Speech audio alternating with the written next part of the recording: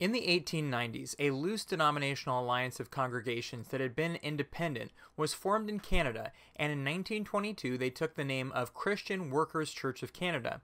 This was changed a few years later in 1925 to Associated Gospel Churches. In 1940, a group of Western Canadian churches joined them. Today, there are around 150 congregations in the AGC. I will be referencing the denomination's current statement of faith whenever possible. This statement was approved by a 94% vote in 2013. On some topics, though, the old statement of faith gives insights that the new one doesn't, so we'll occasionally refer to it with the understanding that it's no longer an official statement of the AGC's beliefs today.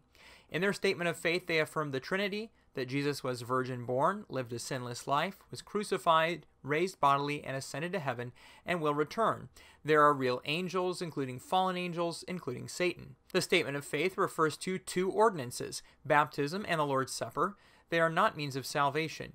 Baptism is for believers only, not infants. In a position paper on baptism, the AGC has stated, "We teach and practice baptism by immersion, but fellowship with believers baptized by other modes. Our church membership is open to believers regardless of the fact or mode of their baptism."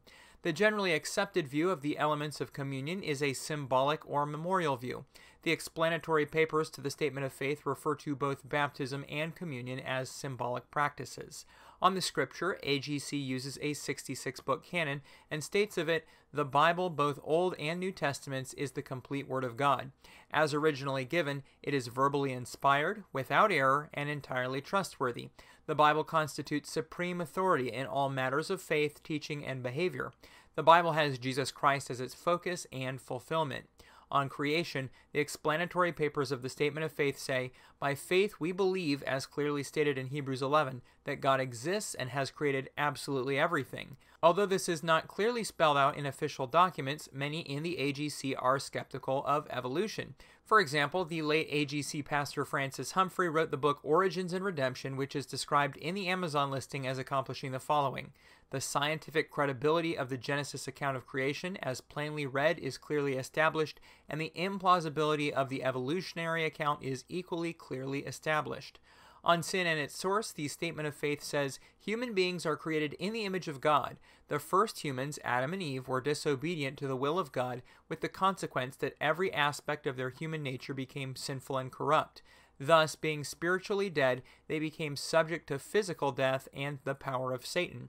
The image of God is distorted in all humanity with the exception of Jesus, as we inherit a sinful nature at conception.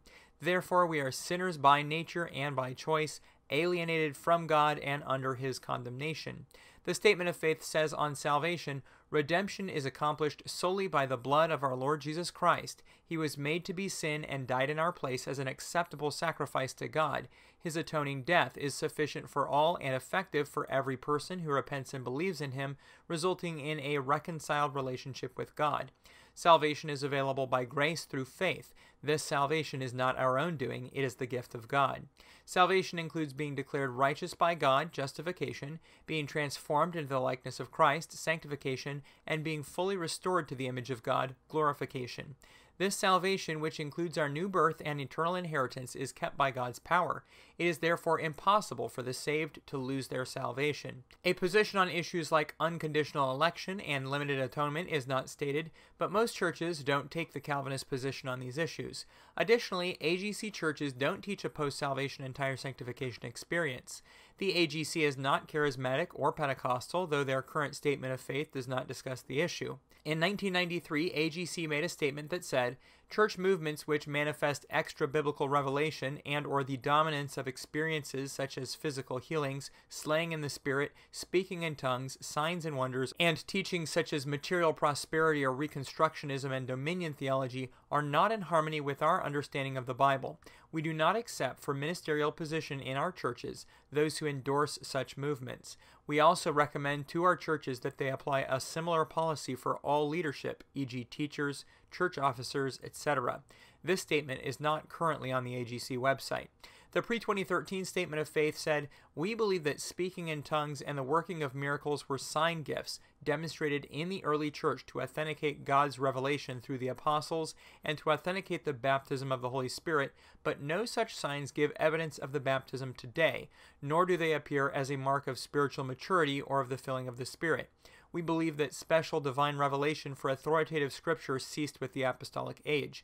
It also said, "There is one baptism with the Spirit, and it is into the body of Christ, but there are many fillings. Pentecost is an historical event and is not repeated."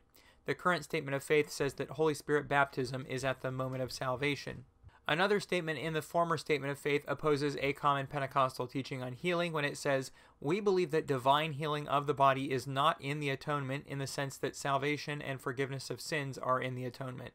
The suffering and death of Christ according to the New Testament was substitutionary, penal, and vicarious. It is nowhere taught in Scripture that Christ died for the effects of sin, but for sin, and sickness is directly or indirectly the effect of sin." On end times, the Statement of Faith is premillennial, stating, "At a time known only to God the Father, the Lord Jesus Christ will return bodily and in glory, receive his own, and establish his earthly 1,000-year reign." It also affirms a future bodily resurrection of the dead and judgment day, with eternal conscious punishment of the unsaved and eternal life for the saved, with God ruling over his kingdom of new heaven and new earth. A policy statement on the AGC website in 2006 on the pre-tribulation rapture said the following: "The Associated Gospel Churches is free to admit persons to the ministry of the AGC who may not understand the necessity of a pre-tribulation rapture, but in so doing, the AGC does insist that A. They must hold to imminency, a literal interpretation of Scripture, and a basic dispensational hermeneutic. B. They must recognize that the majority position of the AGC is a pre-tribulation rapture. And C. They must agree that this issue is not ever to become one of contention or division in our churches." This statement is no longer on the AGC website. AGC churches teach marriage between one man and one woman, and that the practice of homosexuality is sinful. In the Church Administration Manual, the AGC suggests as sample wording for a portion of a church's marriage policy the following: Definition of marriage. We resolve that as a matter of belief, doctrine, and religious practice, our congregation reserves the term marriage for the covenant relationship between one man and one woman to the exclusion of all others. There's no denomination-wide statement on divorce or remarriage, but local congregations may set policies on this. The AGC stated in a 2002 document that divorce or marriage to a divorcee are grounds for the revoking of ordained ministry status. On euthanasia, a position paper states, "Active euthanasia is an act which results in the death of an affected person, with or without his or her consent. Such action is in direct violation of God's command." The Church Administration Manual suggests congregations have a policy of lifestyle and morality, which bars people from employment at the church if they support abortion. AGC itself will not approve ministers who approve of abortion or homosexuality. There's no required worship style, but churches in the AGC are not liturgical. Some may be more traditional than others, but contemporary style is very common, and contemporary praise music is used, for example, in their national conferences. The denomination does not have a public statement on alcohol use. A 2002 document stated, "Ordination shall not be granted to any applicant who is in habitual non-medical use of any addictive substance." AGC has no statements on the topic of tithing. The view of the church is that it is made up of all redeemed people. Local churches are congregationally governed. For example, one congregation says in their constitution, "The government shall be vested in the body of believers constituting the membership of the church, exercised at regular or special meetings, or through officers appointed or other duly constituted agencies, and according to this constitution as amended from time to time." Local churches voluntarily affiliate with AGC and may withdraw at will. AGC doesn't have any governing authority over the congregations or hold rights to their property. A Doctrine and Credential Committee works with congregations in overseeing a credentialing process for ministers. Churches have elders, including pastors and deacons, and there is a church board. A position paper on women in ministry states, "Women are to be encouraged to use their gifts and be involved in any ministry of local church life except for the office of ordained pastor/elder with its leadership authority. Therefore, the AGC will not ordain women to pastoral ministry." The AGC is one of 43 affiliate member denominations of the Evangelical Fellowship of Canada. There are 147 churches currently listed in the AGC's online directory, 79 in Ontario, 22 in Alberta, 20 in Quebec, 15 in Saskatchewan, 7 in Manitoba, 3 in British Columbia, and 2 in Nova Scotia. If you're interested in learning more about Christian denominations, this channel, Ready to Harvest, is all about that topic. Subscribe to keep up to date with the latest videos.